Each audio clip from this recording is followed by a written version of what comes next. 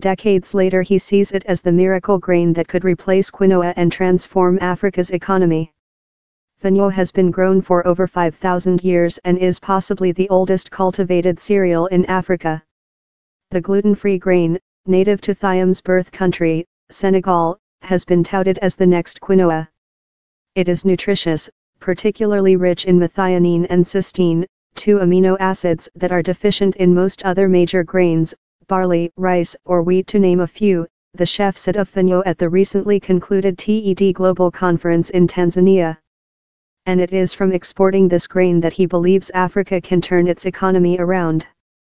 The mystery of a grain. Years ago, while doing research for his cookbook, Thiam was reintroduced to Fonio, the grain he knew from childhood.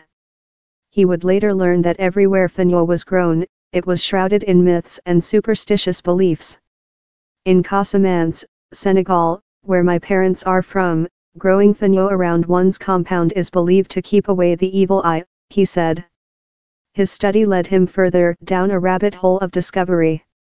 Natives of Dogon in Mali believe it is the seed of the universe where the earth sprouted, while in ancient Egypt the grain was found in the pyramids' burial grounds.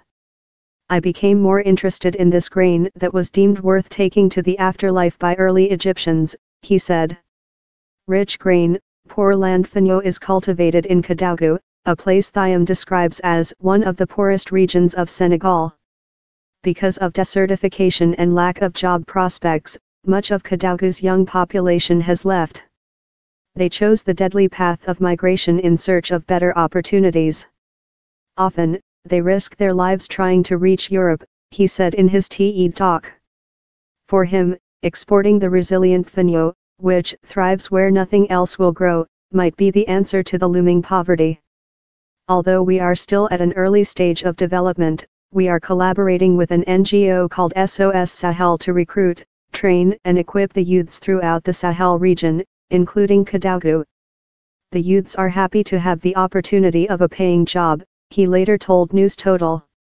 One grain, many possibilities. Despite the great potential Fonio has, he says there is a lot of work to be done in changing Senegalese locals' perception of it as country people food.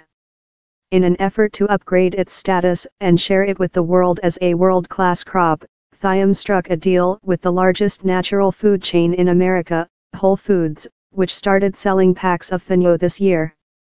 The first location, Harlem, is selling really well and we are now planning to unroll through their 36 Northeast region locations, he said.